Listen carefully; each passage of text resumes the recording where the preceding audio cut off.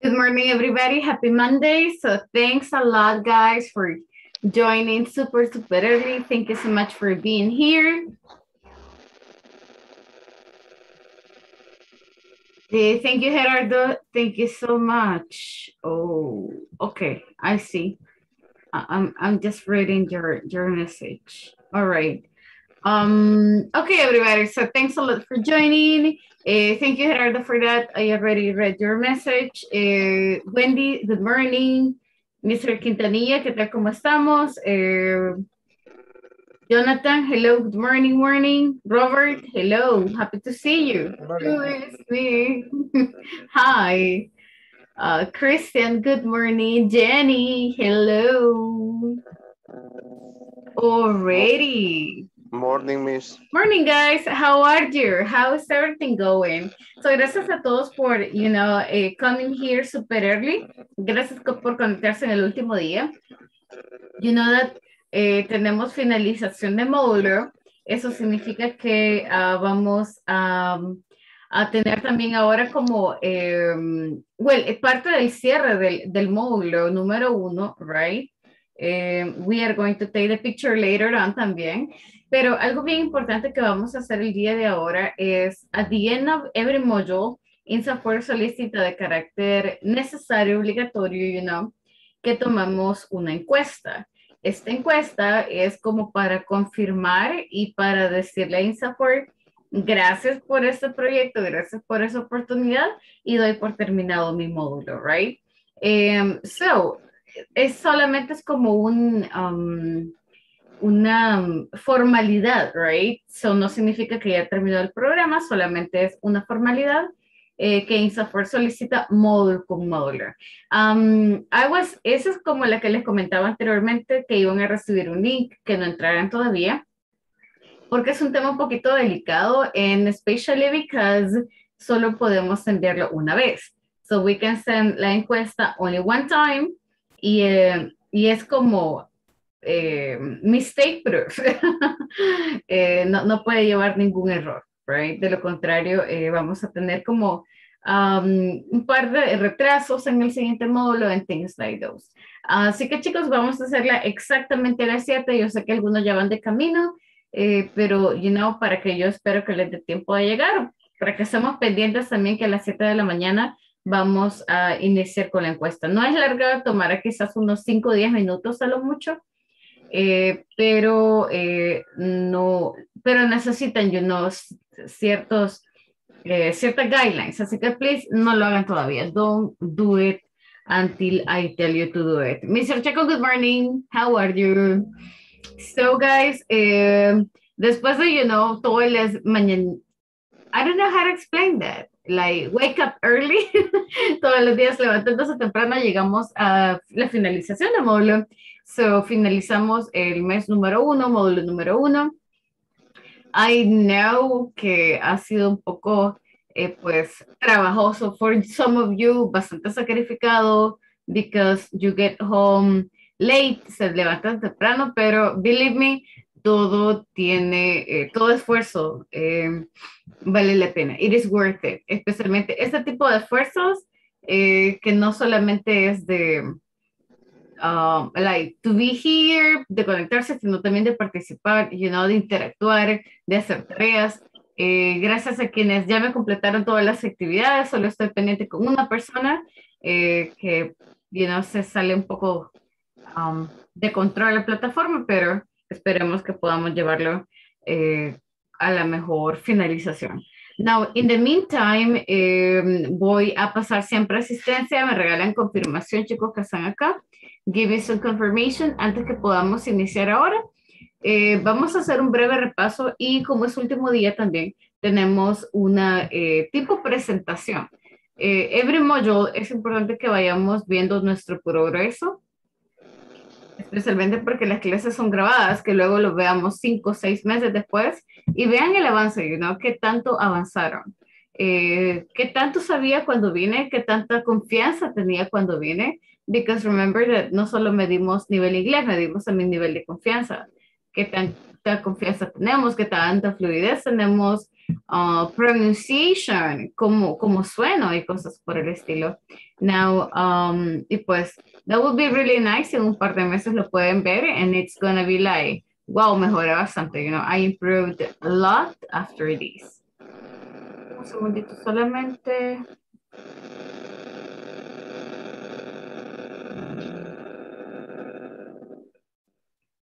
For some reason. Deme un segundo, deme 1 second.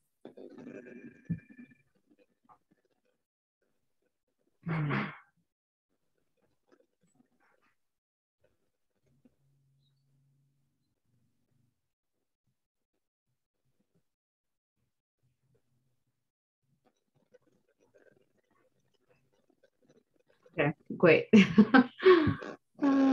This is, oh, okay. Okay, sorry. Okay, solo me regalan confirmación, porfa. Give me some verbal confirmation. My first person is Christian.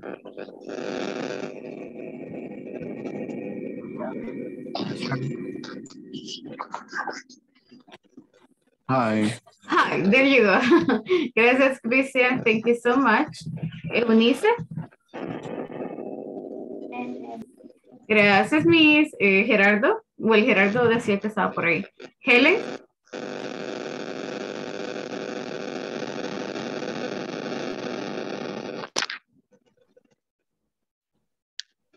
I don't see her. Jennifer. Present. Hola, Miss. Morning.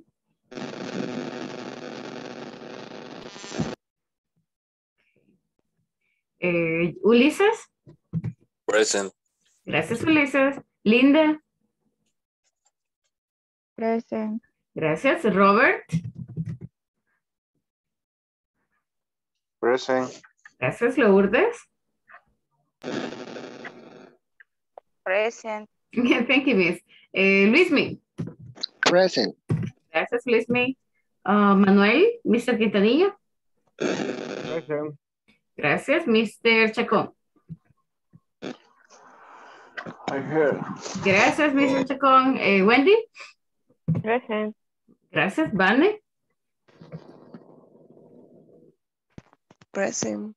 Gracias, Miss. Thank you so much. Mr. Cruz.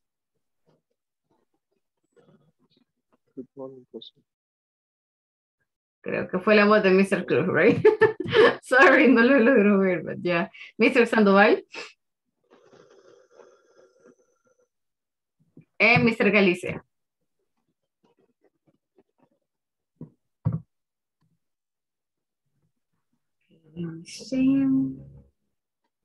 No, Cruz está ahí. Me faltan los dos. Okay. Okay, everybody. So thank you so much for that. Let me present my screen. Les voy a presentar más o menos. Ahorita que acabo de pasar asistencia, no sé por qué, pero el meme que compartieron, el meme, se me vino a la mente, you know, like, okay, so while the teacher is speaking, como el teacher está ahí, como los estudiantes están. So I just got the picture que todavía están medio acostados, you know, medio con la sábana encima. So if that is the case, good for you, but you know, let's also try to stand up a little bit para que seamos super active here.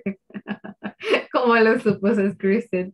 Ok, so vamos a hacer un breve repaso de los temas de todo el módulo, right? No en el sentido gramatical solamente, sino más speaking. Tenemos una presentation at the end, so let me just get started with this.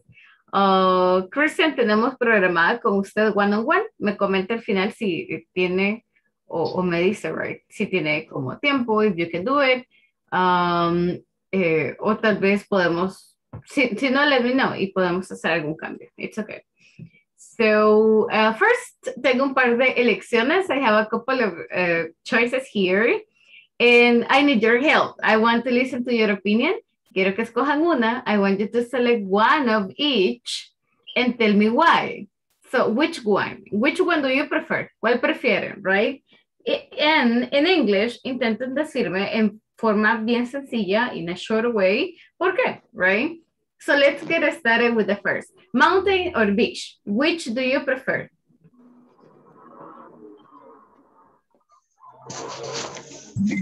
Okay, beach. Mountain or beach, guys? Kristen? Beach. Beach, okay. Girls?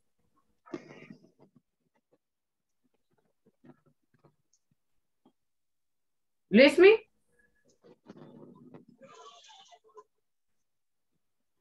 Ulises? Beach. Okay, beach. Girls, tell me which one do you prefer, Jennifer?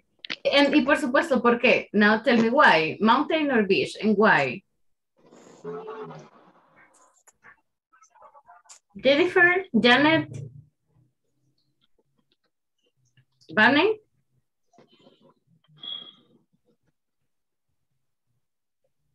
So is it a mountain or is it a beach, and why? Roberto, veo su micrófono activado. Tell me, why the beach? Beach. It's very nice.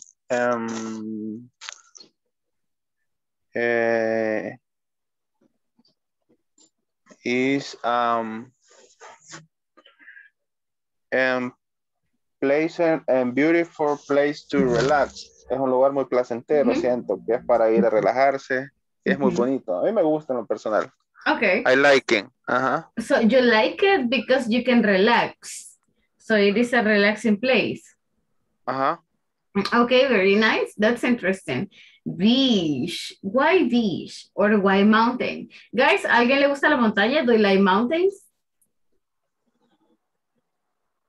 Nobody? Nobody is in the mountain team? Sí, es bonito también.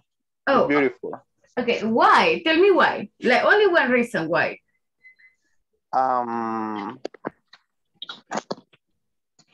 Bueno, a mí en lo personal me gusta, pero... Creo que fue la voz de Luismi. Tell me, Luismi. Is the fresh place. Which one? Beach or mountain? Mountain. Okay, so do you prefer mountain than beach? Yes. Oh, okay. Do you have a favorite mountain? El Pital. Oh, okay. But camping, right? Camping at El Pital. Okay.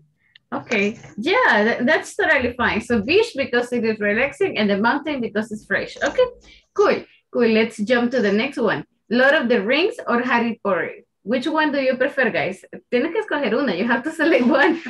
So which one do you prefer? Harry Potter. Ah, okay. Welcome to my team. Okay. Does anybody like Lord of the Rings? ¿Alguien la ha visto? Have you seen Lord of the Rings?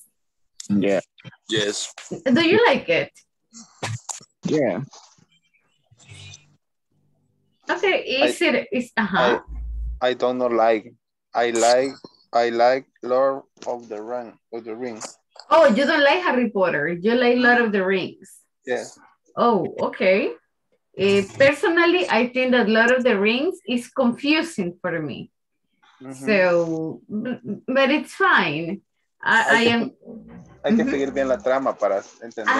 Exactly. For me, that sometimes soy como muy despistada, let's say. It doesn't work. And the movies are so long. So I'm like, no, I don't think it works. Okay. Ooh, okay. So, anybody else? What about the rest? Lord of the Rings or Harry Potter? No he escuchado a ninguna niña. I haven't heard any girl. Está cargando el window. Todavía es en proceso. It is still like loading. No, yo creo que algunos entran temprano ahora, right? Mr. Checo, what do you prefer? Lord of the Rings or Harry Potter?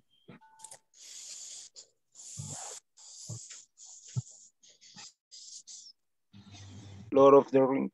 Lord of the Rings. Okay, that's all right. So what about the following, guys? Cold days or hot days? What do you prefer? Cold days. Cold. Yes. Does everybody agree? Do you prefer cold days? Cool days. Yes. Okay, cold days. Wow, okay. Why not hot days? Like, because in hot days pueden ir a la playa. You can go to the beach and it's cool. Why cold days? What can you do? What activities can you do? ¿Qué pueden hacer en cold days?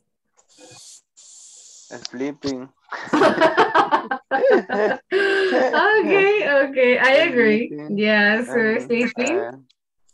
Drink chocolate. Drink chocolate or coffee. Okay, so drink chocolate, sleep. What else? What was it? But, can you repeat, please? Bread. Eat bread. With chocolate. Comer pan. Okay. Yeah, have a semita with coffee, right?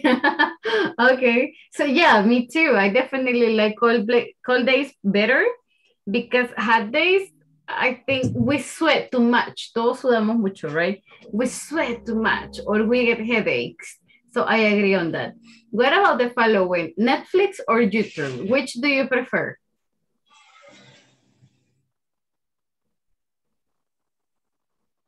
YouTube. YouTube, okay. Netflix. Netflix. Oh, okay. Why? I prefer YouTube because I find different type of videos, different topics. Why do you like Netflix or why do you like YouTube? Give me a little explanation. Anybody?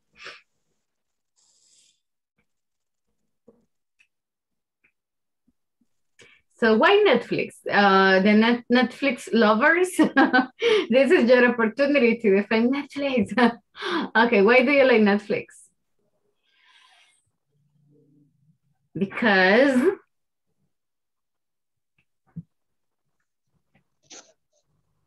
let me go here. So, Mr. Cruz, what do you prefer? Netflix or YouTube? YouTube, Why YouTube? because more videos. Mm-hmm. More short videos. videos. More videos than in Netflix. 50 and Yes. 50. Okay. So the first thing is that there are more videos than in Netflix. Okay. Okay, thank you. Christian? 50-50. Oh, 50-50. Why? In the house, I can see movie. In the car, listen music. Okay, so in the car you listen to music, but that's a very good point. So you can use both, and you're okay with that. But personally, okay, so you're 50-50, you said. That's okay. Eunice, why Netflix?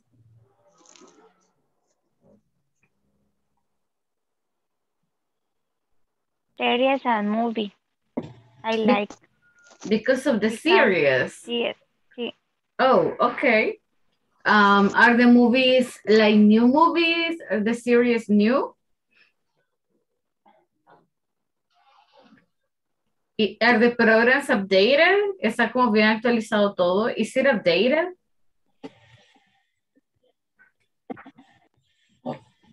Do you know? Yeah. Okay. Well, to be honest, I use Netflix during quarantine solo por Betty la Fea. Because I wanted to see Betty la Fea. But, and also in YouTube. It was not in YouTube.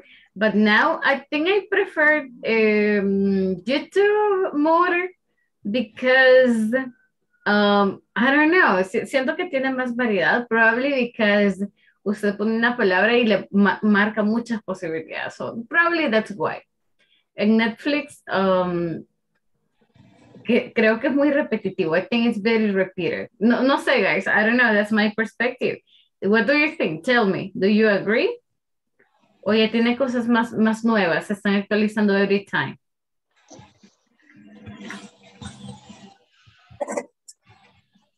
Or still. O todavía tiene cosas como no tan nuevas. Not so updated.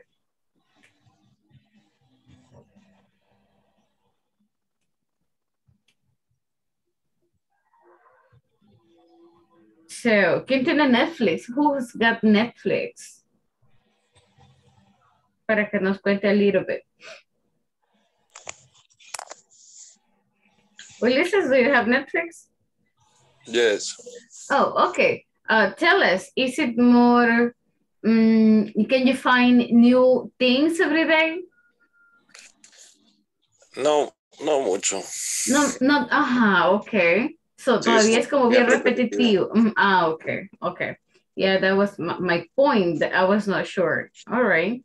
So, yeah, because, for example, he estaba esperando la temporada 5 de Assyria and I didn't find it.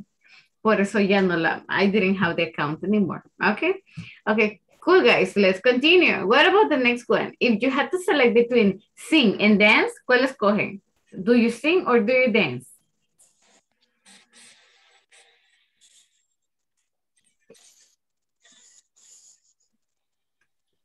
So, can you sing? Do you sing?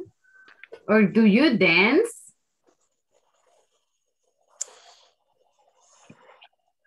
Hay alguien que...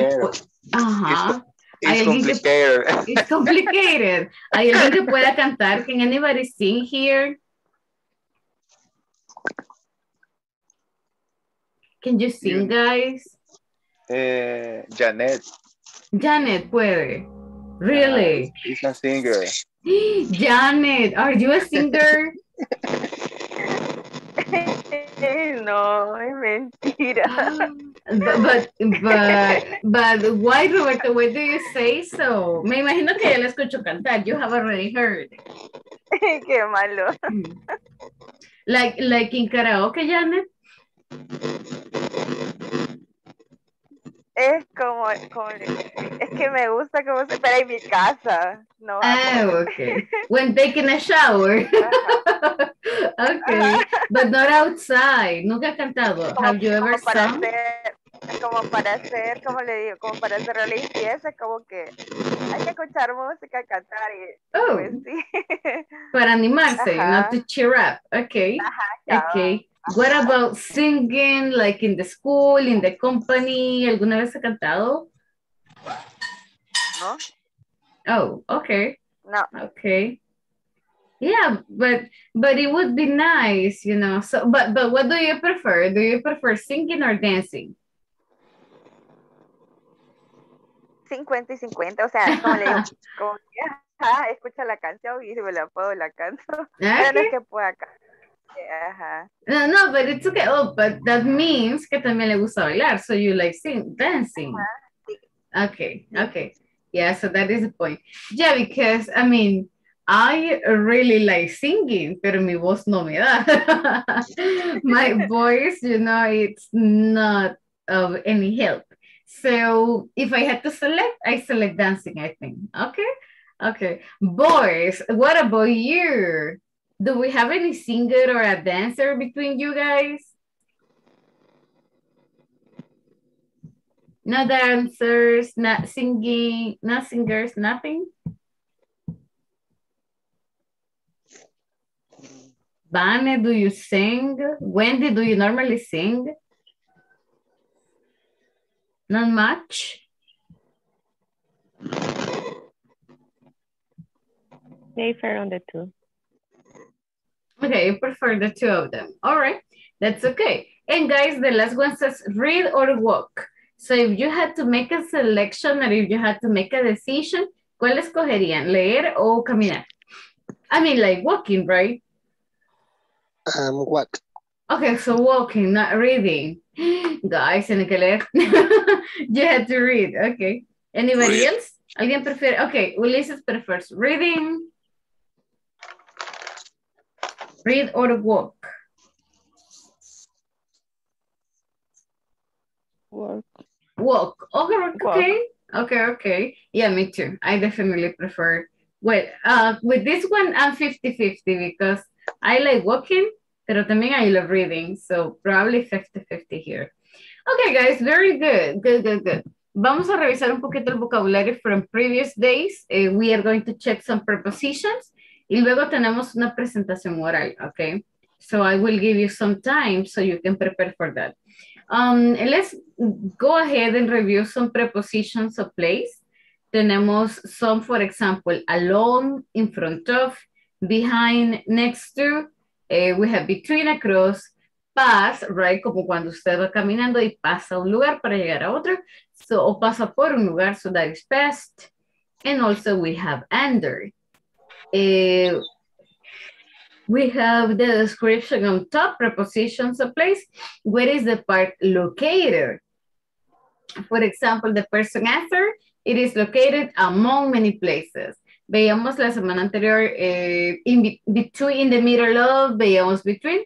So, among es bastante parecido, right? So, among is entre.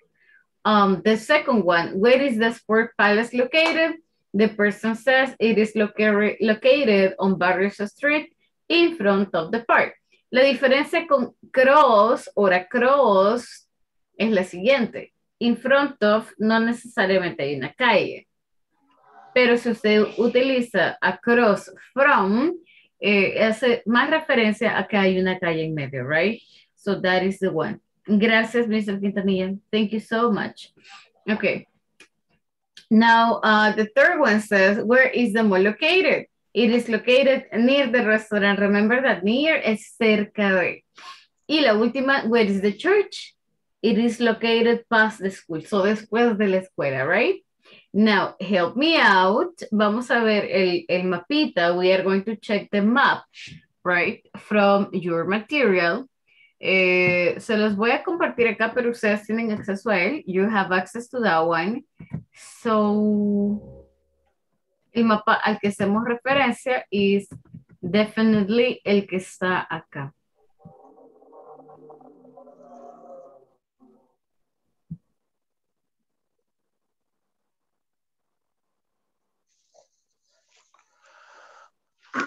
So, no sé si logran ver mi pantalla. I don't know if you can see my screen. There is like a little map here, and we have some exercises. Déjenme ver si les puedo compartir mi pantalla. Give me 1 second.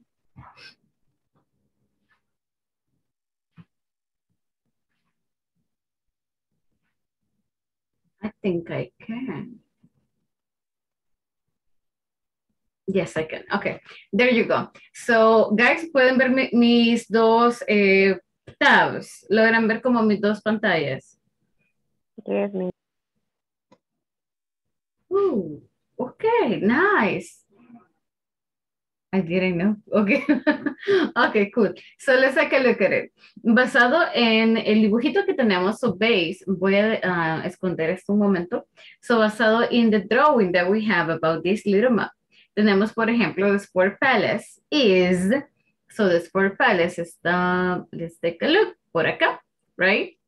And it says there is the bank.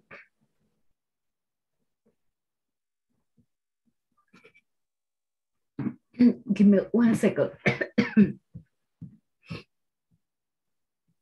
Hold on.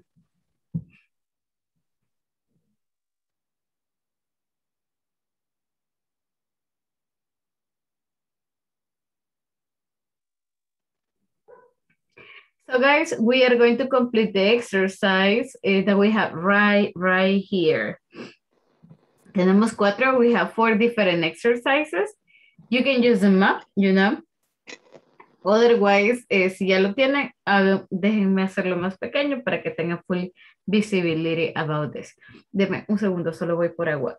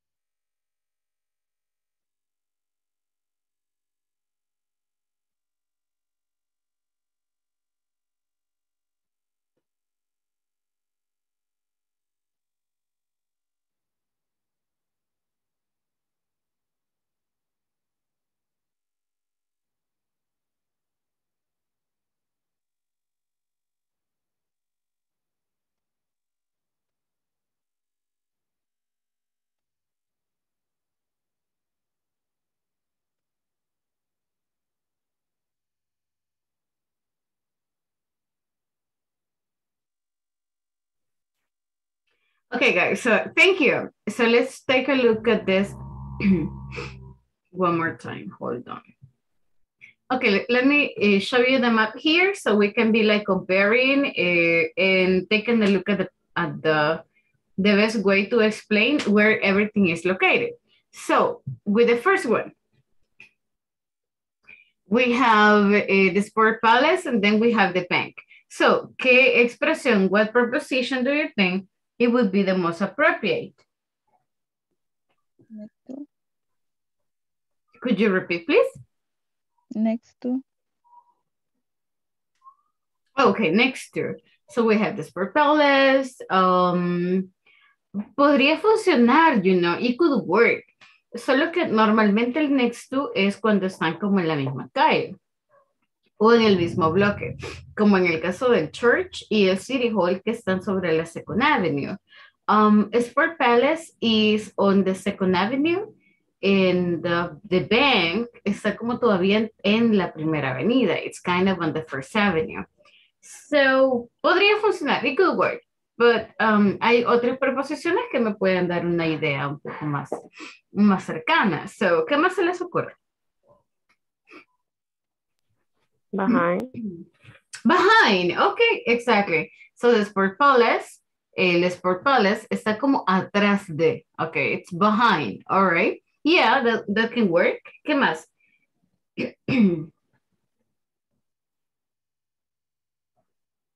What else? Only behind? Between barrio strip. Ok, solamente que recordamos que between necesito dos lugares. Tendría que ser como between Barrios Street y necesitaría un segundo. Here, Okay. exactly. Across. Can you repeat? Across. Across me puede funcionar. Hay unas líneas acá indicándome una calle, so cruzo, sí, por supuesto. Puedo utilizar entonces behind, or I can use across from, or across the bank. That works. That definitely works. Now, the restaurant. Let's take a look at the restaurant. The restaurant is acá. So the restaurant is sobre la primera avenida. The restaurant is. ¿Qué expresión usamos para sobre? O para las calles. On, exactly. So the restaurant is on First Avenue. Good. Let me show you this one now. Okay. I got the City Hall. And the City Hall is acá abajo. The City Hall is the church and the book world.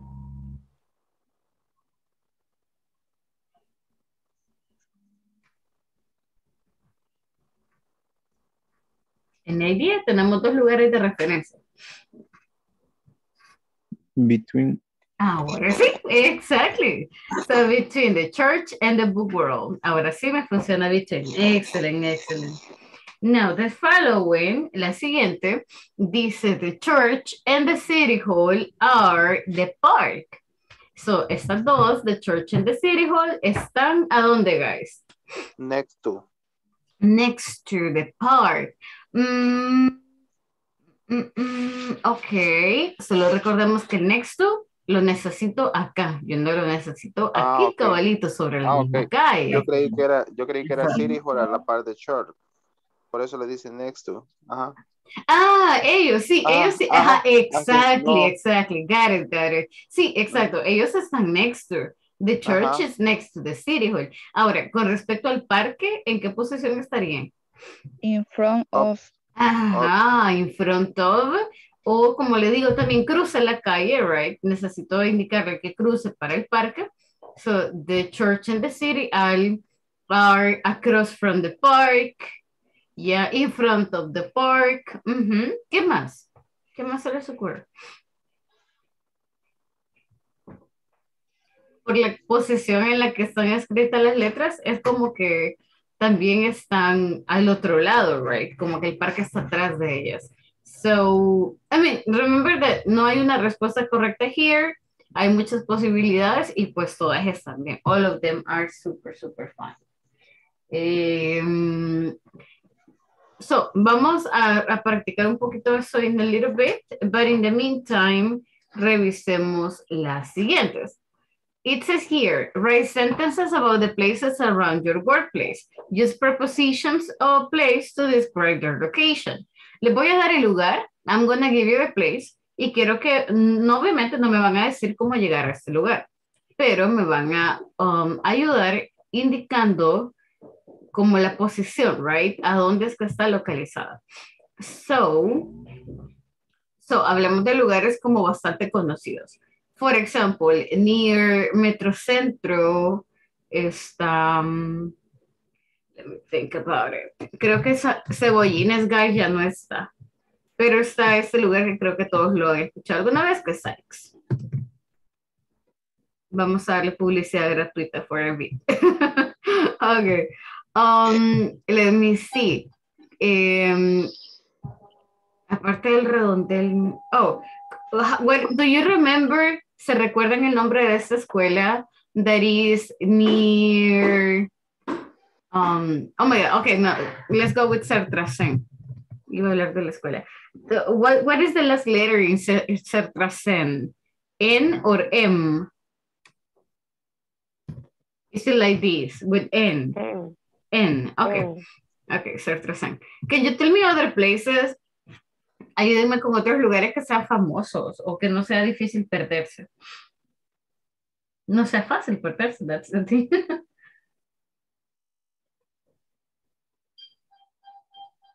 Any other place? Las oficinas de seguro social.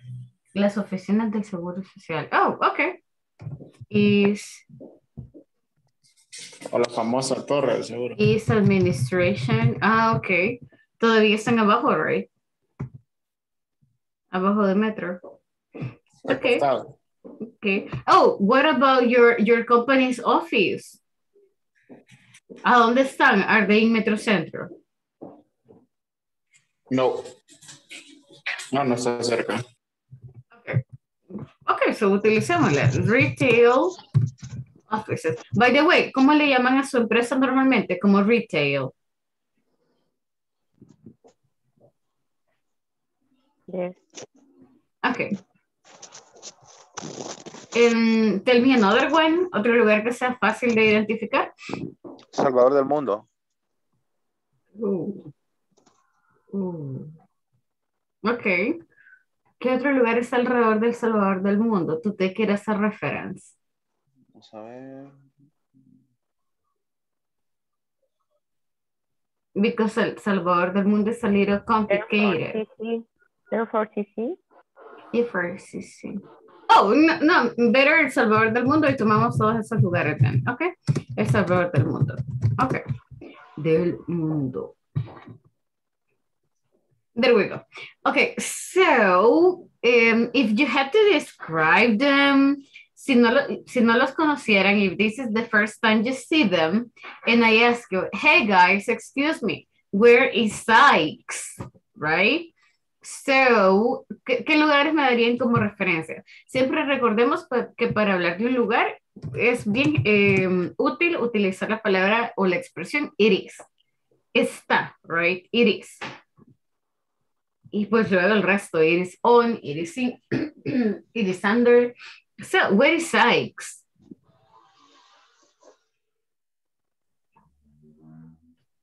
Anybody? Digan más lugares de referencia. So, ¿qué está alrededor de Sykes? Where is Sykes? Sykes is in front Pizza Hut. Oh, very nice. Sykes is in front of Pizza Hut. Mm-hmm. Yes. Next to Boston. Next to Boston. No, es Burger King. Creo que tiene la palabra porque ya no está cebollines. Oh, yeah. Pasé, creo que la semana pasada ya no estaba. I was surprised. Ya no hay los cebollines, right? Not anymore. So, okay. So it is next to Burger King, all right, next to BK. ¿Qué otro lugar? Is it in front of Boston? No sé si todavía está Boston ahí, guys. Yes.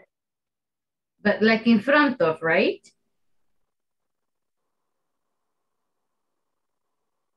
Or next to? Boston and Sykes? Creo que está después del Burger King, la verdad. Wendy's. Next to... Sorry, Wendy's. No, but Wendy's está como en la otra calle, right? Sí, igual Boston. Creo que el que está a la par, más a la par es Burger King. Boston. Y ahí sí Wendy's. Okay, very interesting. Hagamos un mapa mental. So Sykes is next to BK, next to Burger King, yes. Now, Boston, I think, is across from, right? Hay una callecita, and then it is across from Boston. But then, hay otra callecita, because, si no me recuerdo mal, there is a restaurant there, like a Mr. Donut, right? Yes. So, and then Wendy's está en la siguiente calle, I think, I'm not sure. Tengo un buen rato de no pasar.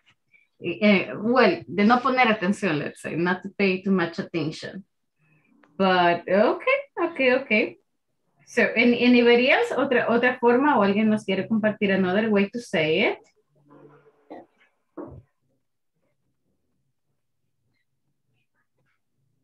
No? Okay, we're good. Let's go with the next one, ser trascend. Guys, where is ser trascend? What places can you explain to us? It is near a Metro Centro. Oh, very good. It is near Metro Centro. I like that expression, near. Porque no le dice dónde, pero sí que, you can take it as reference. Algo, any other way to say it, que sea un poco más específico? It is under of Metro Centro. It is under. Vamos a utilizar la expresión past. It is past, como está pasando de, or it is after. Past or after están súper bien. Yeah, because under me daría la idea que hay como un basement. How do you say that in Spanish, guys? I'm sorry. I think it's like Monday. No, how do you say basement in Spanish? ¿Cómo se le llama cuando hay como una planta abajo? Se iba a decir subterráneo, pero no es subterráneo. Oh my God. What is it? Basement.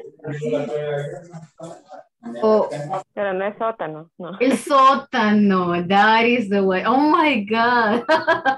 Ya, no me da, creo que es el lunes, Okay, yes. Si dijera, por ejemplo, under Metrocentro, there you can find sites, me da la idea que Metrocentro está arriba y que abajo está sites. So that would be kind of el sótano. Pero el sótano es el parqueo. Entonces, that's why. Podemos decir after, so Sertrasen is after Metrocentro, or Sertrasen is past Metrocentro. Es súper bien. We are good with that. Any other way? ¿Otra forma de explicar Sertrasen? I think Sertrasen is on Tutunichapa Street, right?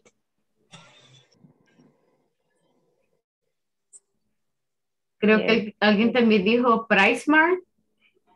PriceMart. So, ¿qué utilizarían para referirme a Sertrasen y PriceMart? Next to or near? Es que hay como una callecita y después sigue... Near, porque está cerca. No está a la par, ¿verdad? So near. Near. Okay. Oh, but that is a dangerous area. Okay. So,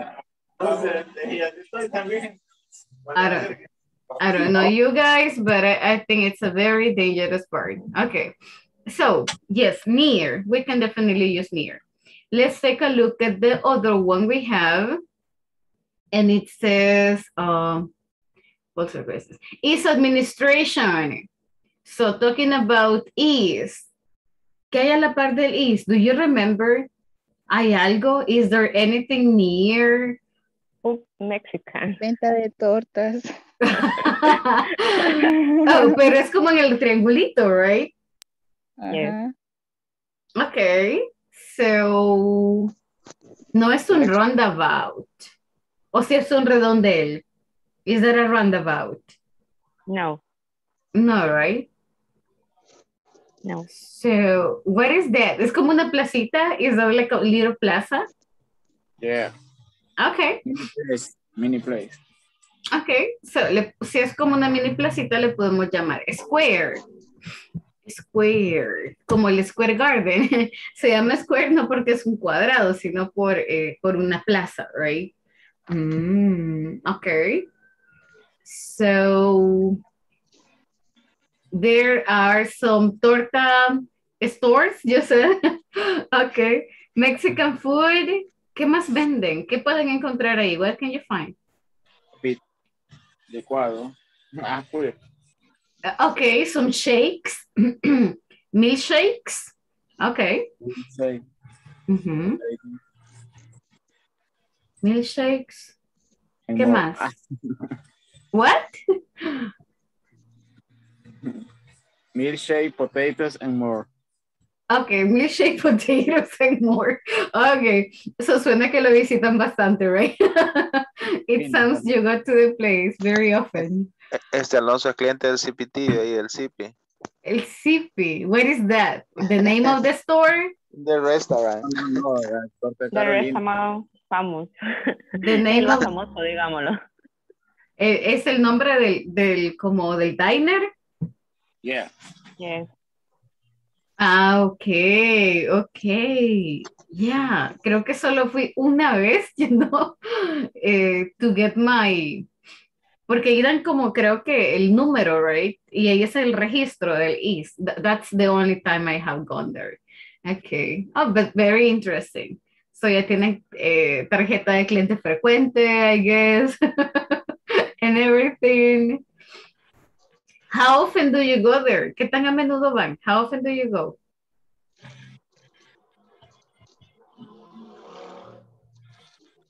¿Todos los días? Do you go every day? No.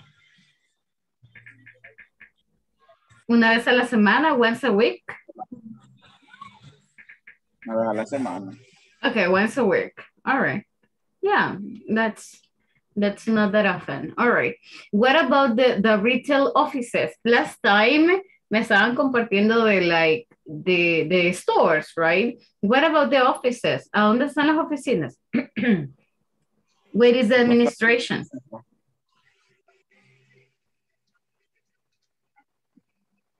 Can you repeat that, please? Al costado del Metrocentro. Where exactly? No, las oficinas de Sportline no. Okay. Where are the offices? Office. On 75 Avenue, sobre la 75. Okay, on the 75 Avenue. ¿Y el salvadoreño? Sobre la 75. Sobre la 75 Avenida. Okay, now what about in Salvadorian language? Después del Galaxy. Después. No, sí, Past. A los salvadoreños. Una calle antes, Okay. como que va para la Torre Futura. Okay, and in English?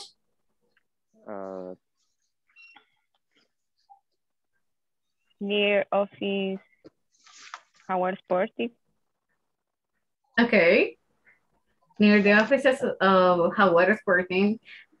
Okay, alguien mencionó la Torre Futura. Somebody mentioned like the World Trade Center. So, pongámoslo también con, creo que es un poco más famosa o más fácil de identificar el World Trade Center. So, ¿cómo le pondríamos? John sería abajo del World, de la Torre Futura. Podríamos utilizar down, exactly. Down, O podríamos utilizar after. after. We can use after here. So the offices are one street after. Pero en esa calle. On the Escalón Street.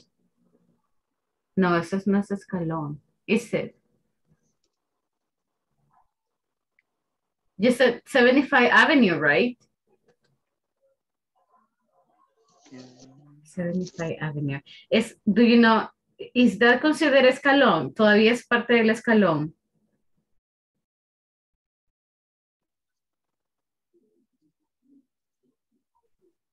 I'm not too familiar with the nomenclature. Guys, ¿alguien está muy familiarizado con la nomenclatura de esa zona?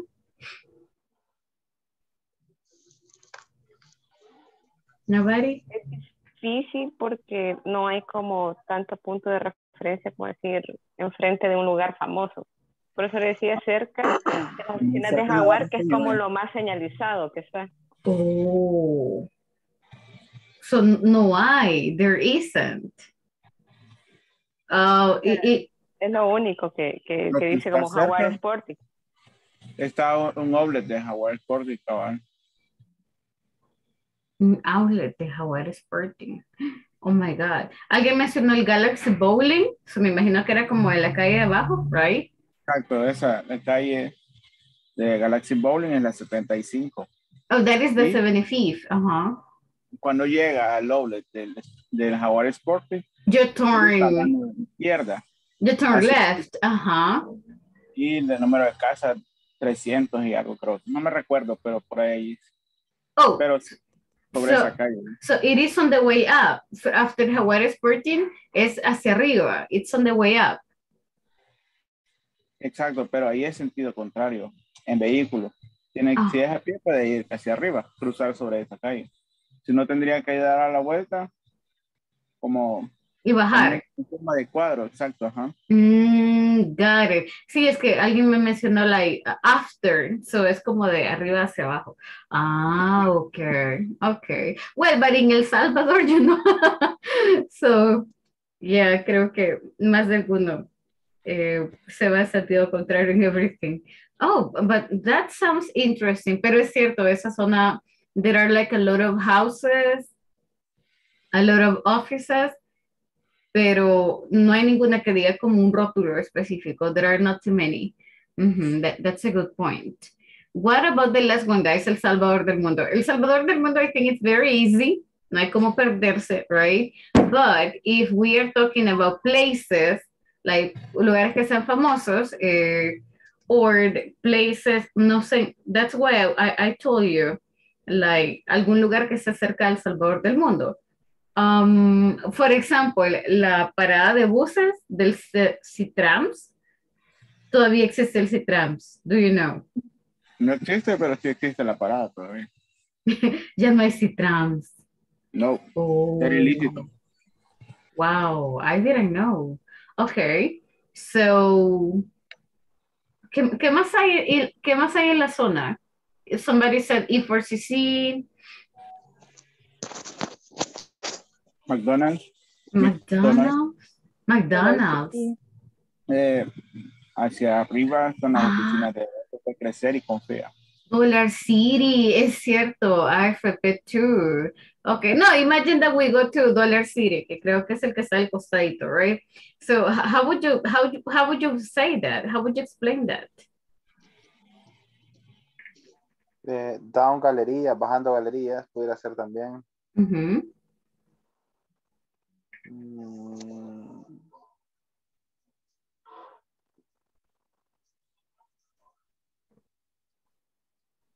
Bajando de galerías. Podría ser también, ¿cómo se llama esta torre que está ahí a la par? La de Movistar. Esa torre. La torre telefónica. Torre telefónica. Ahí sería enfrente, no, la par sería ahí, ¿verdad? No sería In la front. par. Ajá, No. exactly. That wouldn't be. Ajá. Hay una calle de como de 3 cierto. carriles. Entonces cierto. ahí podríamos utilizar across from. Across from. Ujú. Across from. Across from, that would be that one.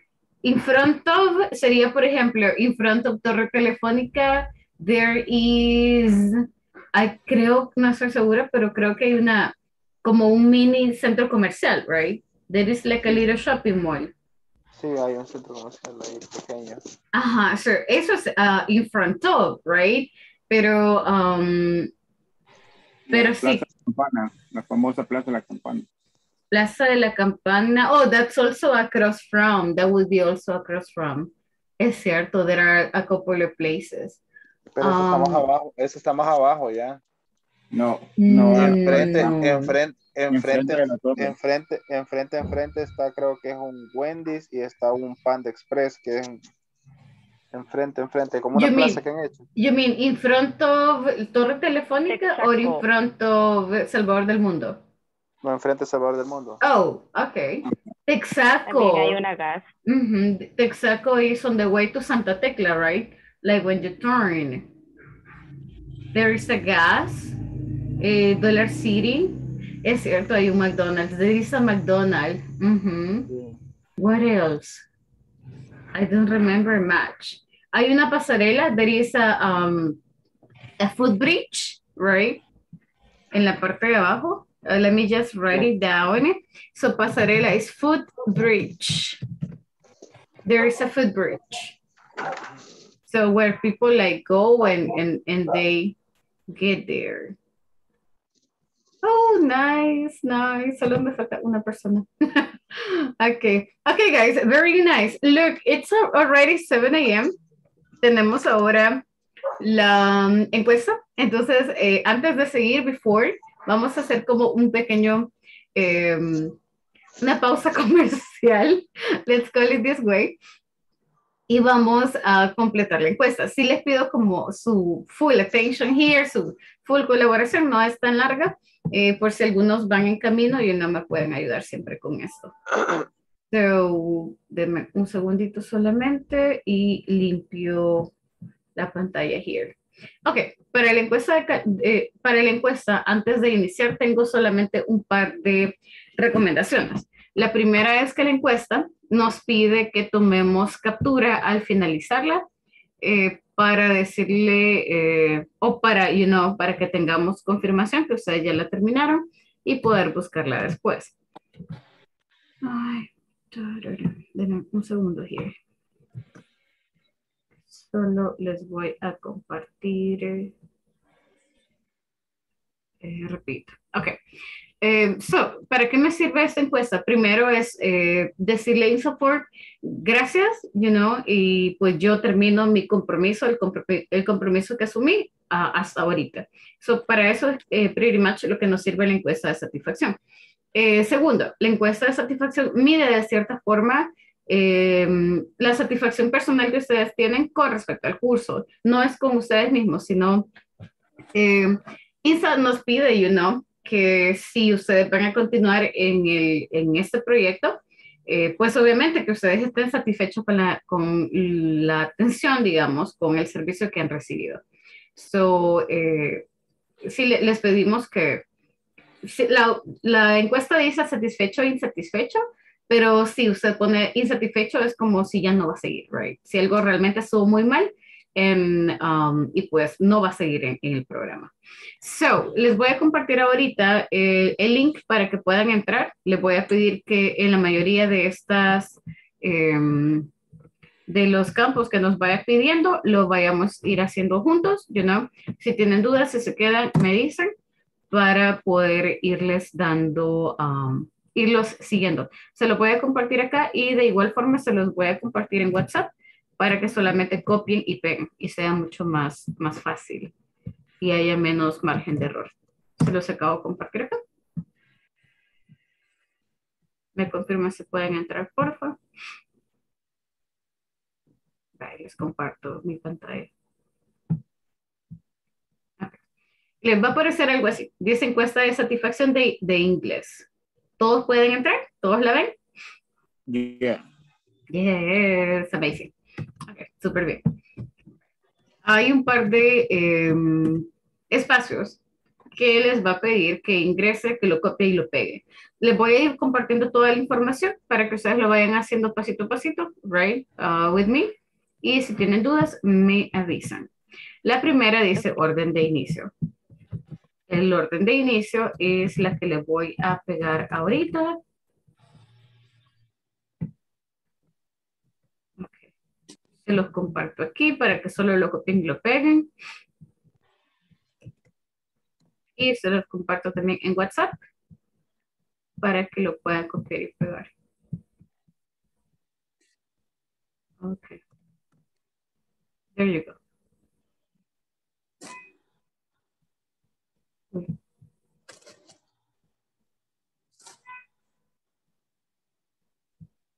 Ok. So, este es el primero que nos pide, right? El número completo. Si ya lo pusieron, que solamente es copiar y pegar, porfa, no lo vayan a digitar, solo lo copian y lo pegan y eso es todo. La segunda dice nombre completo. Sí les pido que eso sea con respecto a su DUI, tal cual les aparece nombre y apellidos, right? Si son 2 nombres, 3 nombres, pues pongámoslos. Apellido, lo mismo, 2, 3 apellidos, pongan todo su nombre, por favor, tal cual aparece en su DUI.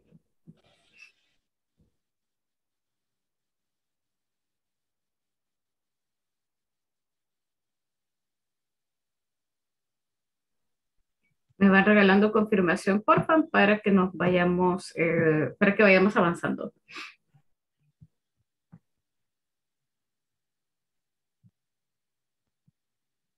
Si alguien no lo puede abrir, igual regálenme confirmación.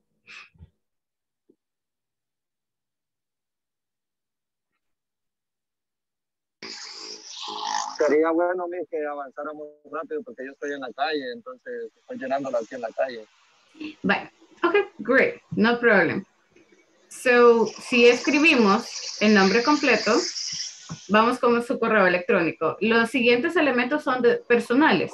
So, ponga su correo personal, right? La número 3. Y la número 4 es su número de teléfono. También personal, no el de la empresa.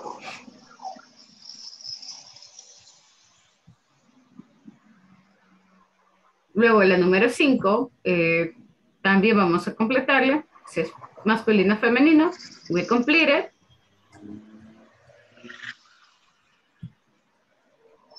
La número 6 es el departamento de residencia, si es San Salvador, Santa Tecla, etc. Y el municipio de residencia.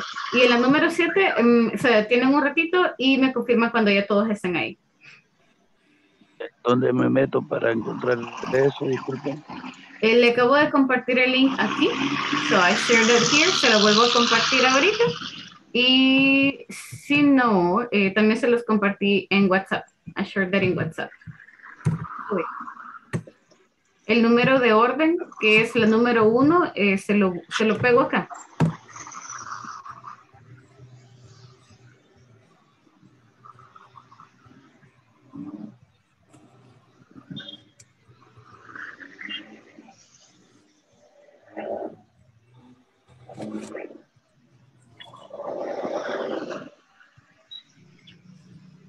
La número 7 me confirman, porfa. Ya. Ok, gracias. Perfecto. Veras, vamos a avanzar un poquito, pero me regala confirmación cuando ya esté por ahí, porfa. Sí, ya estoy. Ok, perfecto. En la número 8 dice empresa donde trabajar. So, nuestra empresa, o la forma como ustedes se lo van a poner, es la siguiente. Le van a poner Retail Sport, SADCB. Se los comparto también, se los voy a copiar. Se los copio y se los pego para que sea más fácil.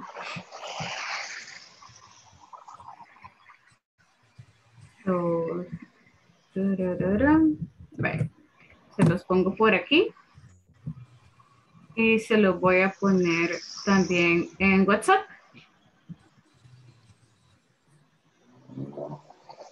Ay. Wait.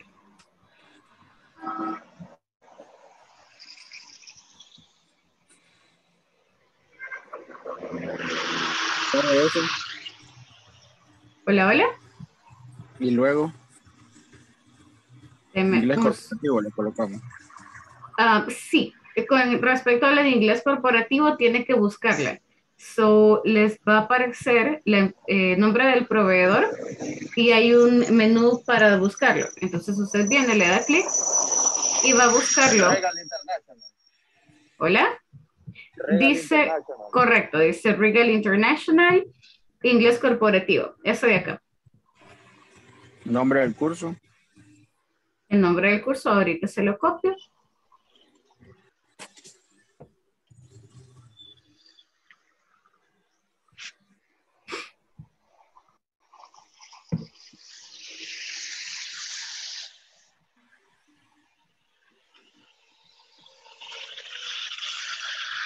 Se los estoy compartiendo ahorita en WhatsApp para que solo lo copie y lo pegue. Y se los comparto aquí.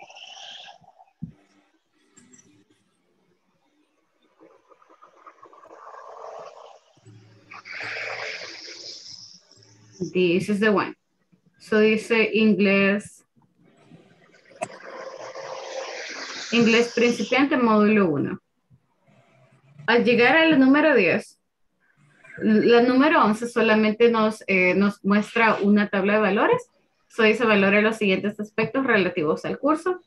Esperamos que todo haya sido excelente, ¿verdad? Y tenemos 3 preguntitas. ¿Cómo considera el tiempo empleado en el curso? Tenemos de insuficiente hasta excelente. Usted solamente va a seleccionar la que aplica para ustedes. ¿Qué opina del contenido de la estructura del curso? El contenido y la estructura es como la forma como INSAFORP lo ha diseñado. Y la última, ¿qué opina de las herramientas tecnológicas? Como la plataforma, el uso de Zoom y similares. ¿En qué fecha comenzó? Permítame, ahorita le comparto ese dato. Give me a second. Con la fecha de inicio. 21 de julio. Con la fecha de inicio les quiero compartir here. Miss, en donde dice el nombre del proveedor, también que se capacita. Luismi. Sí, o sea, donde dice el nombre del proveedor. Va a buscar donde diga inglés corporativo, Regal International. Ok. Me confirma, porfa, si lo encuentra. Sí, ya en el nombre del curso, el que puso inglés principiante. Sí, el que les acabo de compartir, exacto.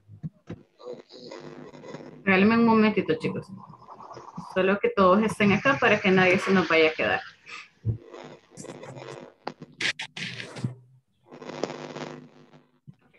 Now, con las fechas de inicio, les va a aparecer un menú donde ustedes deben de seleccionarlo, no lo van a escribir.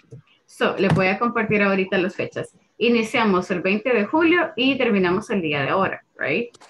So, les aparece un menú de...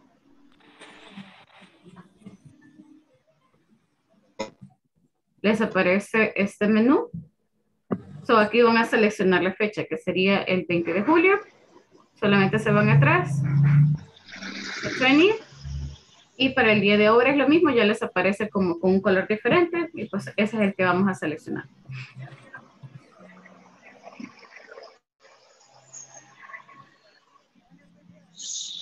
¿Todos estamos aquí? Yeah. Avísenme, guys, si nos vamos quedando, necesitan some information or anything.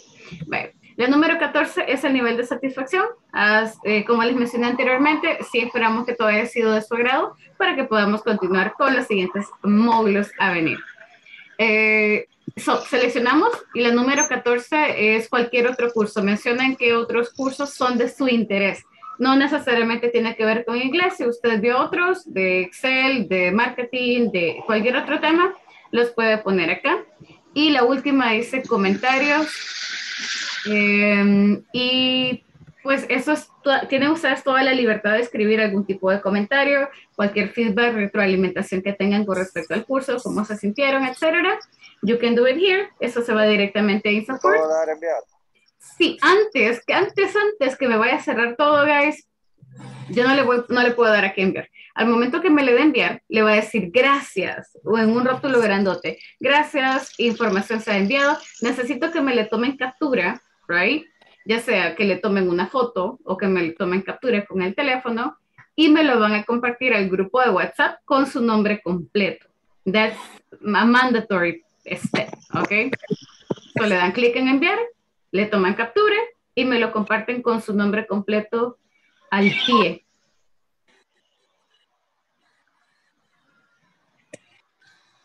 Cristian, gracias Cristian, yes. Okay. Gracias William. So, tengo la de Cristian. Tengo la de William. Tengo la de Jonathan, yes. Ajá, question. Dígame. Y siempre va a seguir dando usted clase. Yo sigo dando clase. Yeah. I'm going to continue. I'm going to continue teaching. Well, you know, normalmente hasta el momento no tengo como la confirmación, ¿verdad? Porque depende de muchos factores. Pero esperemos, you know, so, Dios mediante, guys. Pero para los próximos módulos, enciendan la cámara, guys. No nos hagan sentir en visto, you know. Ok, solo les comparto aquí la confirmación. Cristian, ya la tengo. William, Mr. Cruz. Ulises, gracias. Jennifer, Robert, solo me hace el enorme favor de ponerle el nombre completo al pie de su fotito, porfa. Para que los compañeros de administración les sea más fácil. Cristian, Mr. Cruz, Ulises, Jennifer, Robert, Vane, Gerardo, Yunis, gracias Robert, ya está. Robert, Linda, Mr. Sandoval. Tengo 11, somos 18, me faltan 7.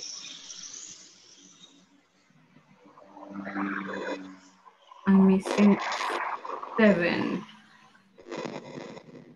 Me falta la de... Ok, me falta la de Mr. Quintanilla, la de Mr. Chacón, no recuerdo haber leído la suya. Me confirma si necesitan información de mi parte. Luismi, creo que me falta la suya también. Wendy, gracias. I got yours. Me faltan 5. Luismi, yes, Luismi. Mr. Chacón. Lourdes, me faltan 3. Creo que me falta la de Mr. Quintanilla. Me falta la de Janet. Me confirma, no, ya vi la de Janet. Arely, Vane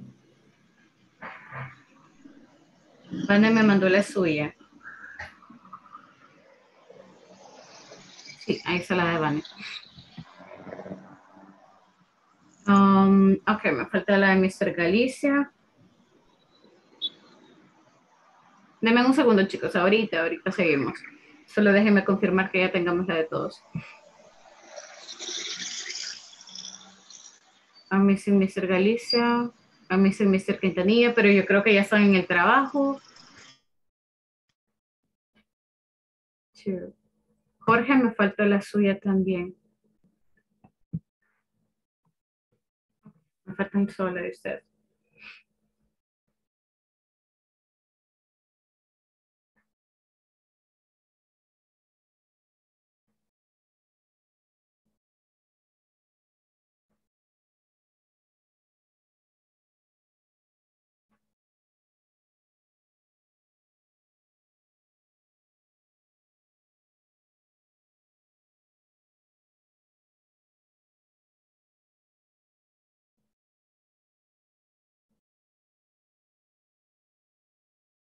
Okay.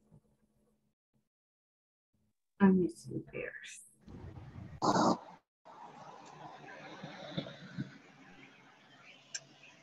Okay. So, thank you guys. Gracias por ayudarnos con este paso súper importante. And this is why les pedí que esperaran porque necesitamos tener como la confirmación de todos, right? Que we did it. Okay. Cool, cool, cool. Me faltan esos compañeros, but ya les voy a escribir. So, creería que ya están trabajando. And this is why they are still having some difficulties. No saben si Jorge entraba temprano. I don't see George. Oh, como no es. Okay. Okay, I'm gonna text him.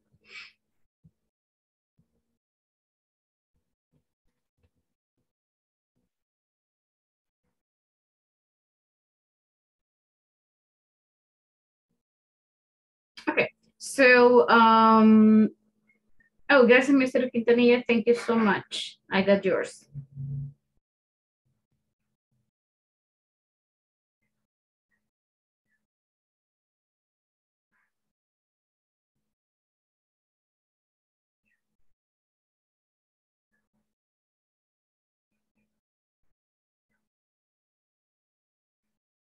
Deme un segundito, chicos. Just give me 1 second.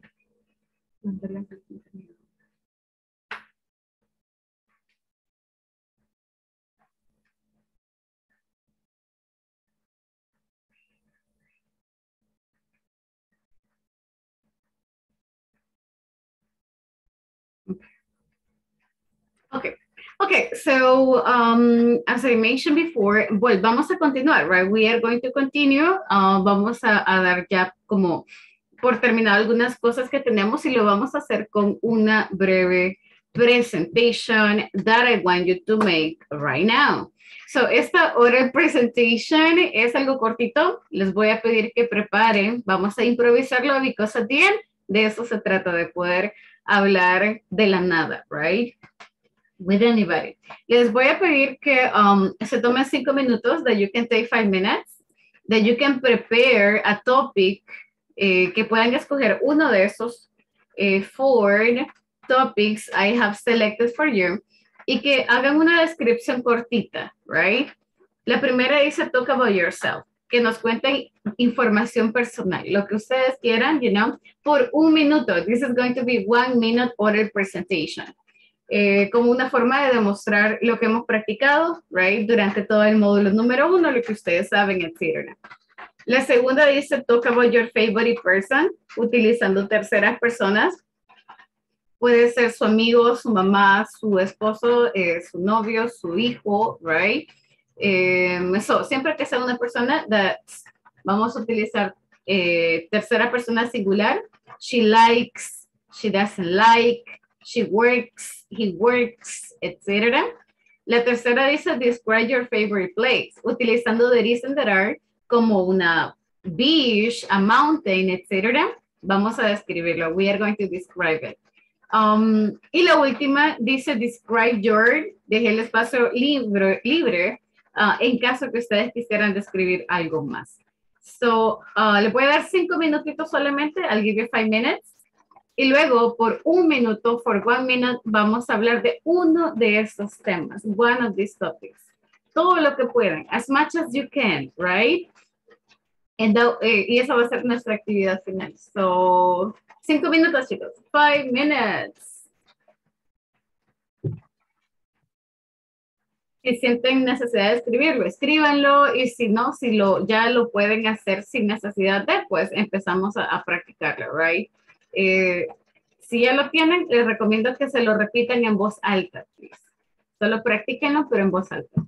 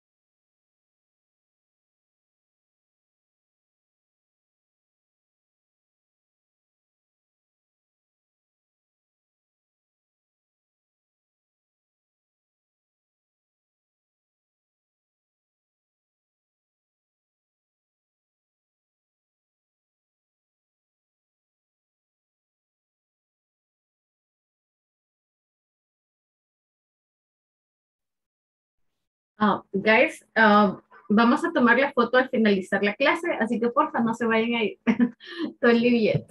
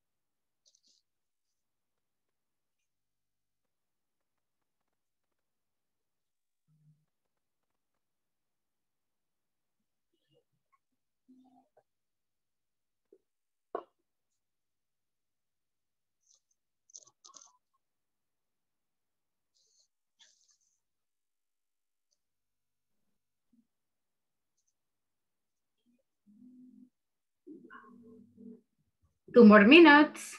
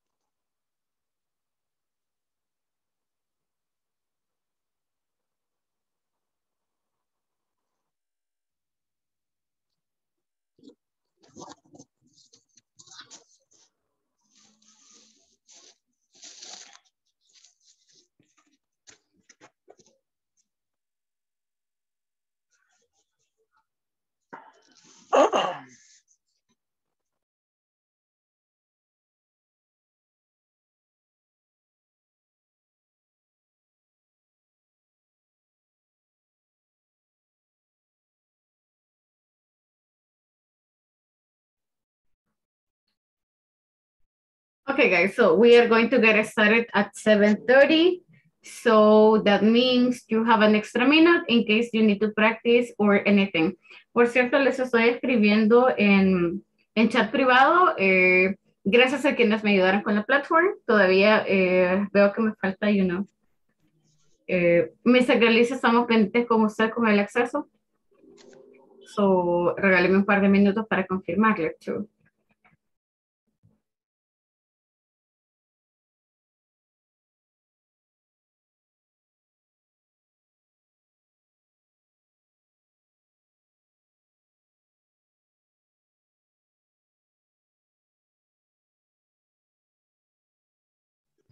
Sure.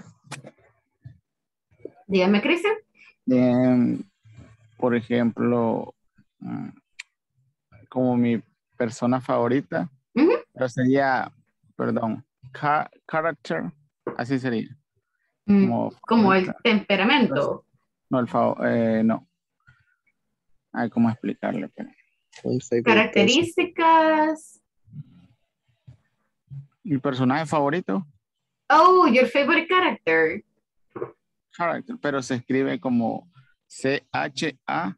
Lo voy a escribir en el chat, pero no por sé favor. Es character. Está CH, pero olvídese que es una cha. Es character. Yeah, character. Yes, that's correct. Character.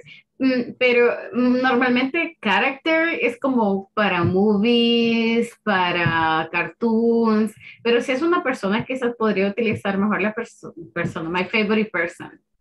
Suena, es que suena más como más cercano, y character es como, suena como muy, muy lejos, como si no hubiera una conexión. No es que esté mal, solo es la cercanía, Okay. My favorite person is okay.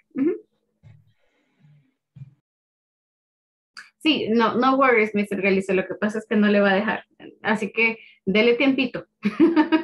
Dele tiempito, por favor, hasta que se destrabe. Si no, cualquier cosa ya le dije a los compañeros. I already told them.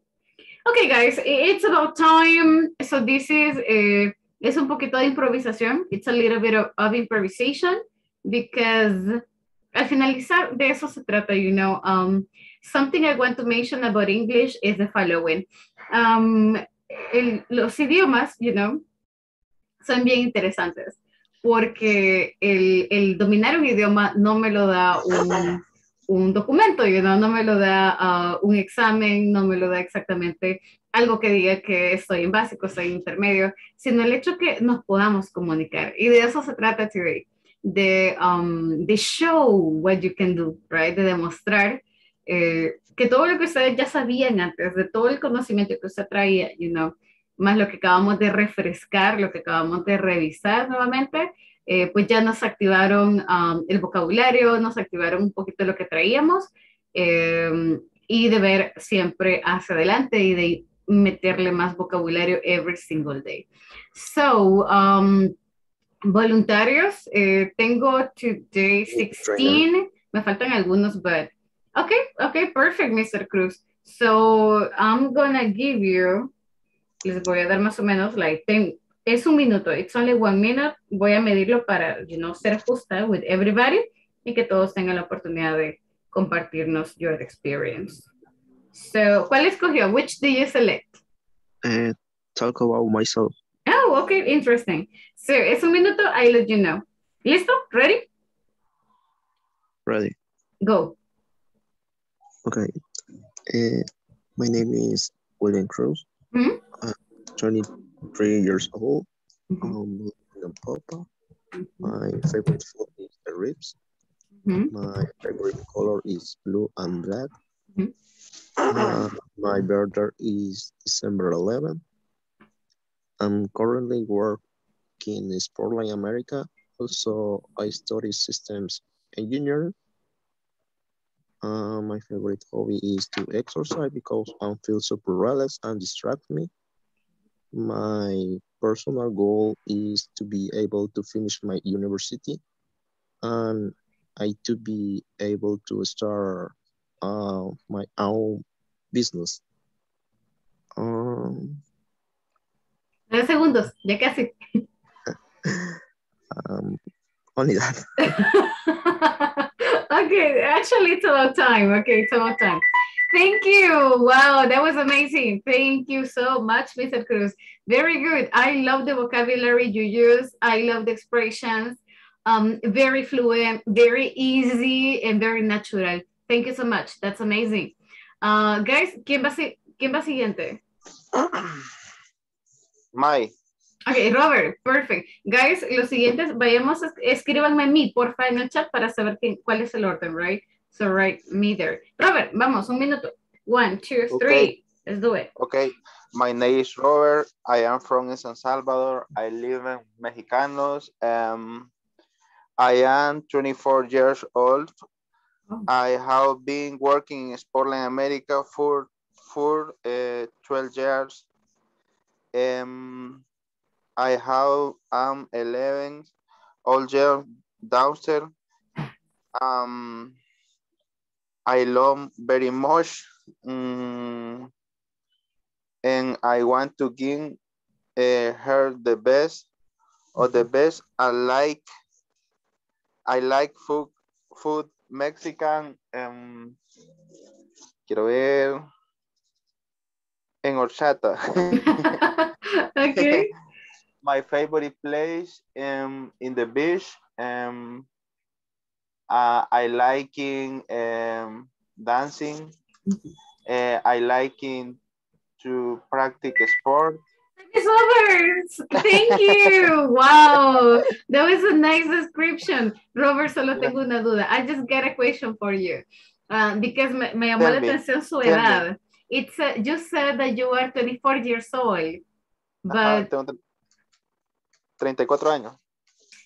34. No, that was 34. My question because mencionó que tenía 14 years working in a sport line. 13 años casi de trabajar. 13. Oh my goodness. 13 years. Sí. So you began when you were 20 years old. Ya estoy inventariado en Sportland. Oh my God. No lo digo en un mal sentido, sino que es como, sí. Wow. Para tener estabilidad, ese tipo de estabilidad es amazing. Okay. Great. Okay, guys. Wow. Thank you so much. That was a very nice description. Who is next? And sigue, guys. Perfect. Go. Es un minuto. 1 minute. Go. Hi, my name is Christian. I am 20 years old and living in San Salvador. And I work for Sportline America. I am a store assistant. My favorite color is silver. My favorite person is Chef Salvet. He has more than 10 restaurants. He has a great coat. My favorite place, the beach, the San Blas. And very nice beach and close to San Salvador. I like to cook and play video games. My favorite music is electrónica, especially ABC. My favorite food, tacos de birria, and I have 2 wonderful children. I am original from Sonsonate. Okay. Yeah, I'm waiting. Okay. Yeah, but to be sorry. Thank you so much, Christian. Oh, I didn't know. That was a very nice description. Thank you so much for that. Bastante fluida, like very fluent, very good grammar, muy bien estructuradas. That was very cool. Thank you, Christian. Guys, who is next?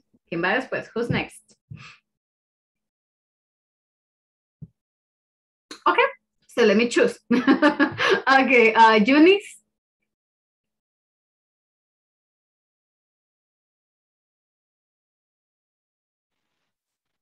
Hello. There you go. Y después de Eunice, we are going to have Janet. Okay. So, Eunice, go. Eunice, go. My name is Eunice Lopez. I'm 28 years old. I am married. My favorite color is pink. My favorite music is pop. I like to dance. My favorite food is sushi. I like to watch movies. I like to go shopping. My favorite place is the beach. I like to make up. I have a twin and a brother. I have ay, solo eso. Ya no se me ocurre nada más. That was a nice one. Wow, I didn't know. Do you have a twin? Yes. Like twin brother, twin sister? What do you have? What is it? Tengo una gemela y un hermano. Oh, but your twin is a I sister. am one brother. Ajá. Oh, Yeah. wow. Are you alike? ¿Se parecen? Are you alike? No. No. No, no nos parecen. Oh. Son de las que están en diferente como plan. En diferente bolsita. Ajá, Oh, interesting. Wow. So, tiene muchas posibilidades yes. que your baby y you get twins as well. Oh. Ya fui, solo es uno. Okay. No, I mean, por la parte de genética, right? Okay, wow. Ah, sí. Cool, cool, nice. That's very interesting. I didn't know. Okay, thank you, Eunice. Janet, ¿está lista? Are you ready? Yes. Perfect. Después de Janet, we are going to have Ulises. Okay. Un minuto, Janet, go. My name is Janet Rivas. I have 28 years old. I live in Soyapango. My favorite food is lasagna. My favorite color is pink. I like to listen music. I like the pet. I have one son. He 9 years old. Your name is Christopher.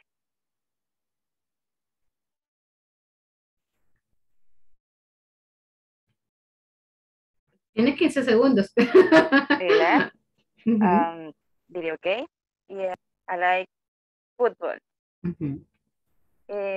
Your favorite color is blue. Okay. Okay, and time is over. Thank you, Janet. That's nice. Wow, that was a very nice description. La vez que la escuchaba hablar más, and I'm super happy for that. So cool. Thank you so much for the description. That was a really good one. Veo que Linda dice yo, so vamos con Linda primero y luego con Ulises. So, Linda, cuando esté lista. Hola. Yes? Yes. Okay, perfect. Let's go. My name is Linda Acuña. I am 26 years old. My favorite place is El Beach. It's far from my house. The trip is long, but it is worth it. It is a place that gives you tranquility. The sun feels much more close. I love to enjoy the mystery of the sea, sun, and surf. I like to travel with my family. I would like to live near the beach. The only bad thing is that I am not a big fan of food. They have seafood. I prefer beef or chicken. Wow, yeah, that was good. And actually, the time is over. That was a nice description. I am super happy to hear that you really like the beach. So, and that you want to live near by the beach. Miss, cuando tenga su casita por allá, nos invita. You know? So you invite us over. You know, son sueños que definitivamente hay que luchar. So you can fight for that. Gerardo, I heard que estaba listo. Yeah, but Ulises is first? No. Yes. Ulises. So let's go with Ulises first, and then I go with you, Gerardo. Yeah. Okay, Ulises, un minuto. You go now. Let's get ready. Hello, my name is Ulises Rodriguez. My favorite color is black. My favorite food is soap. My favorite place is beach. I live in Soyapango. I work in Sportline America. I like to read the books. I like series. I like anime. I like football, basketball, room,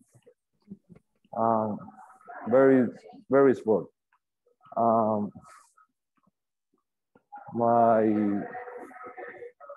dad is very old.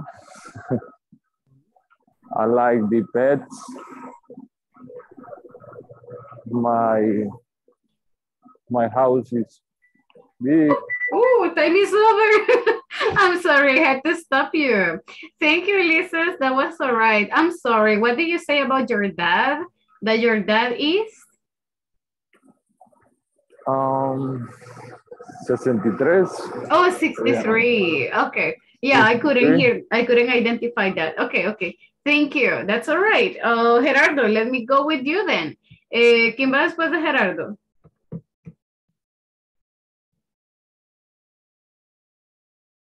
Okay. So after Gerardo, let us listen to Wendy. Okay, Gerardo, go.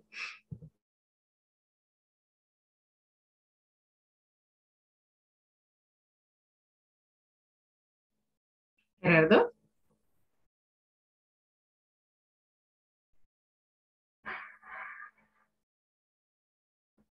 Gerardo.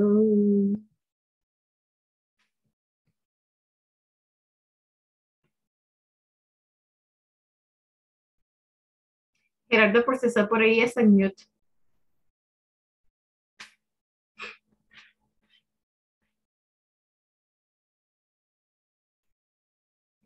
Creo que lo perdimos un momento. Okay, so mientras él regresa, meanwhile he comes back, let's go with Wendy. ¿Está por ahí, Miss?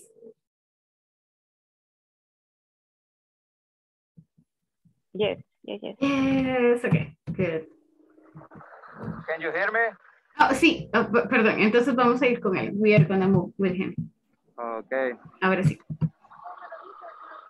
I am Gerardo. I am 28 years old. I love to spend my time with my family, my friends. All people I know me knows that I love to play soccer. I love it to watch movies and hear music. I love to dance and great.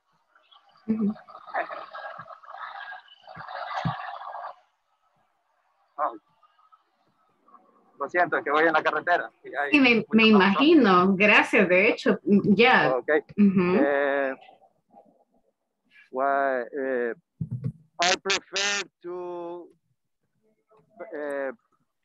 eat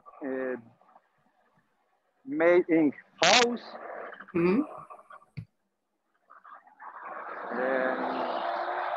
What else? ¿Cuánto tiempo me queda? 10 segundos. It's a little time. I want to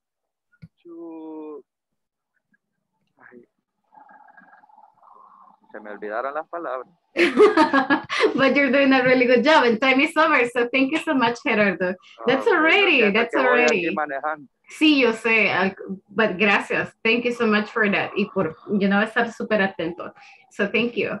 So let's move on. Let's go with Wendy. Wendy, let us listen to you.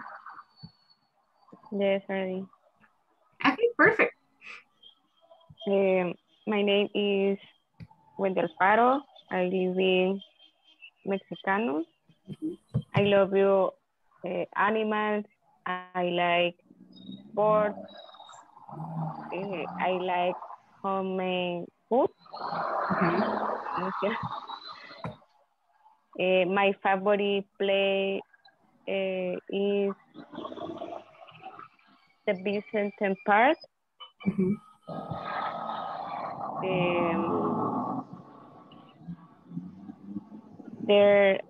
There are many plants.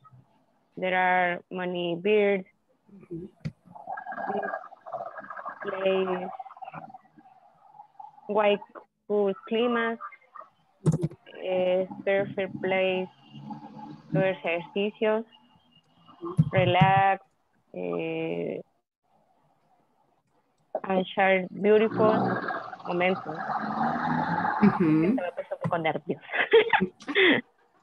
No, it's okay. You're doing a good job. Okay, cool. Now that's already in about time. It's about it. Thank you so much. That was a beautiful description. So thanks a lot, Wendy. There we go. Me falta Jennifer, pero creo que Jennifer está out. Luismi está por ahí. Are you ready, Luismi?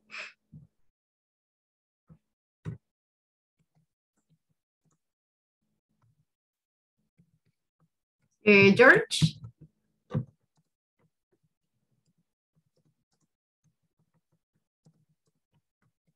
Would you like to tell us your description, George? Yes. Okay, perfect. Let's do it. Okay, nice to meet you, everybody. Good morning, everybody. My name is George. I'm 29 years old. I like to be polite another time because I respect other person. I had 5 years in working in my job. My favorite place is the beach. Is the beach because I see the very people in other country.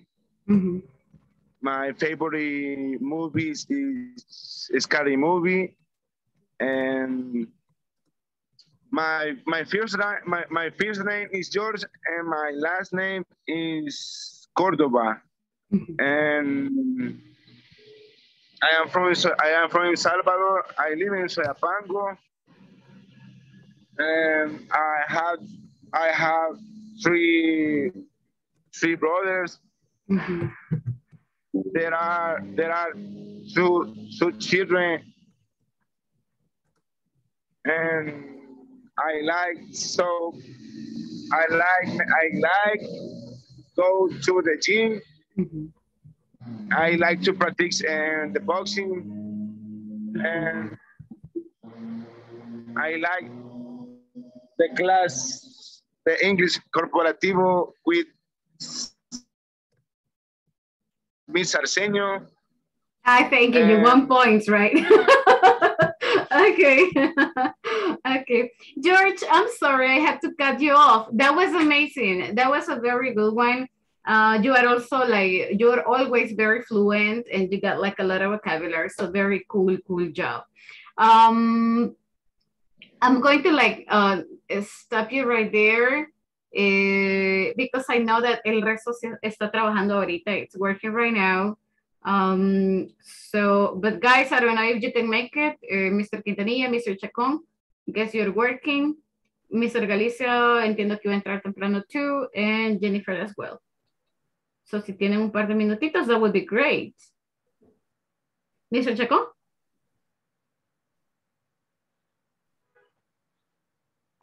Yes, ready. Oh, amazing. Let's do it. Let's do it. Un minuto. It's only a minute. Okay. Go. My favorite person is my son. He is the most precious thing I have. That is my love. Okay. Him very much. I like to see him with the place and share with him home.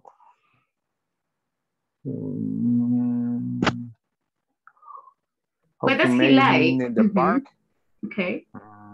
Go to the store or walk up in the street. And to watch videos of dinosaurs because I love them. Okay. 10 segundos. When it eats chocolate, it's crazy. Okay. And time is over. Okay, amazing. So thank you so much. Thank you so much. Yeah, me too. I get crazy with chocolate or candy. So I don't like getting candy. Okay.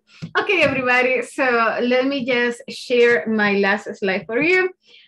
So pretty much that was just amazing. Unfortunately, no tuvimos la oportunidad de escuchar a los demás compañeros, pero estoy segura que you have done a great job so far y que hubieran hecho también un excelente trabajo. Guys, pretty much esta es la finalización de module number 1. We did it. Claps for you guys. I know that ha sido una adaptación, un proceso de adaptación a little complicated, you know, por la hora, porque se les ha saturado un poquito this module, but I'm super happy that we have this chance, you know, y que pues podemos terminar el módulo, right? So I got just the last part that says every step counts.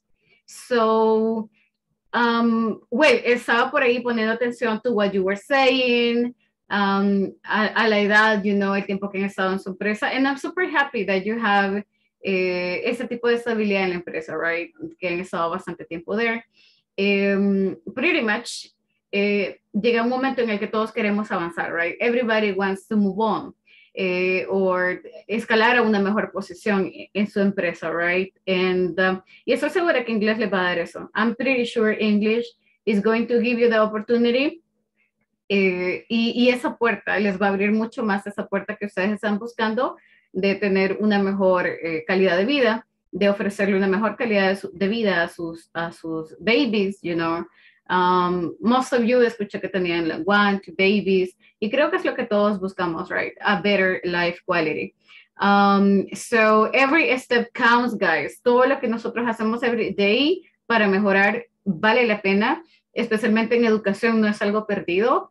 Cada minuto que usted invierte practicando, aprendiendo vocabulario nuevo, viendo videos, no es un tiempo perdido, es un tiempo invertido. So, lo que usted está haciendo ahorita es una inversión de su tiempo para tener un futuro mejor, you know.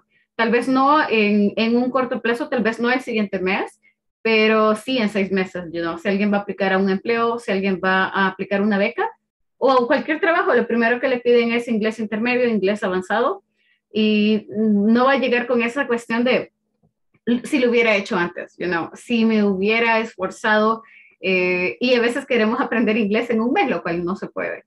Pero todo pasito, you know, every step we're making, that's definitely worth it. Linda por ahí utilizaba la palabra worth it. So, eso es como valioso y vale la pena.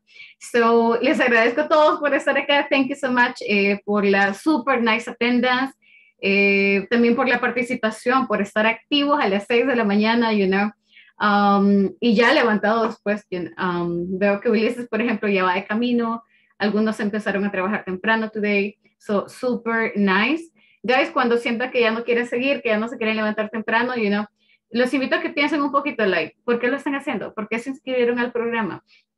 ¿De qué les va a ayudar? You know, porque yo lo he hecho también, right? A los 30 y pico de años que tengo, I am like, okay, ¿por qué estoy estudiando? ¿De qué me va a servir, right? Y siempre encuentro esa motivación that I need para terminar algo. So, los invito a que lo hagan. a que siempre que quieran dejar algo, que ya no quieren ir al trabajo, you know, o no quieren levantarse, piensen, ¿por qué lo hago? Why am I doing this? ¿Qué voy a lograr? Right? And I'm pretty sure que van a encontrar esa motivación. Les pido me ayuden con su camarita todos para tomarles la foto de finalización de módulo y que no me quede ninguna pantalla en negro, you know. That would be cool. Ya se la voy a compartir en el grupo también. And... So, Voy a poner una foto. Yunis, comparta la suya, you know. Que estoy acostada todavía. Vaya, pues una foto. Yeah, la idea es que no salga el espacio en negro, you know. So you can share that. So, me confirman. Let me know when you're ready.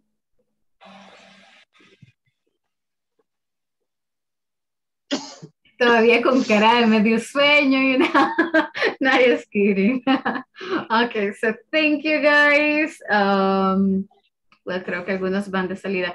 Guys, si no pueden poner la camarita, podemos poner como la de Eunice, right? You can have a picture en el perfil como para que no aparezca solo la letra, right? So you can have a full name there.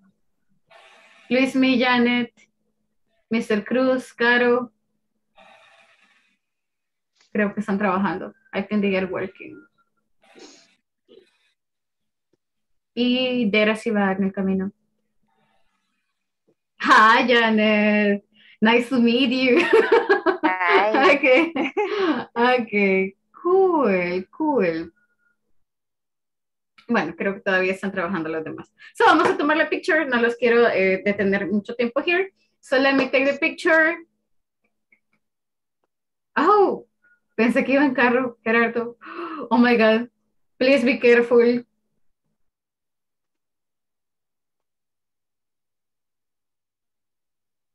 Wow.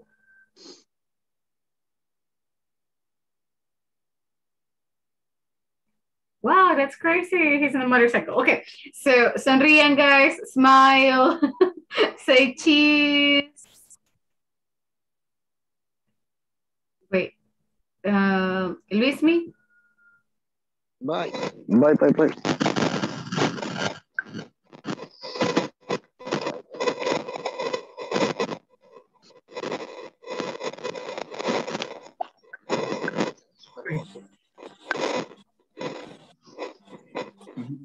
Okay, there we go.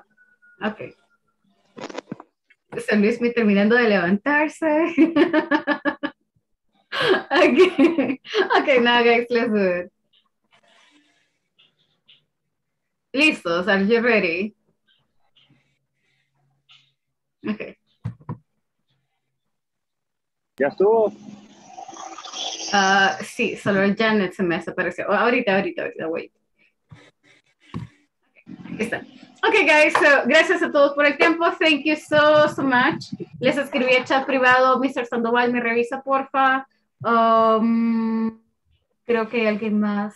Mr. Galicia, estoy pendiente con usted. Los demás, gracias a todos por el tiempo. Thank you so much. Ha sido un placer. Y espero verlos pronto. I hope to see you soon. Bye, everybody. Que tengan un excelente lunes. Have a wonderful Monday. Have a great week, guys. Thank you. Thank you. Oh, you're welcome. It's been a pleasure. Un placer, guys. Bye-bye. Have a good one.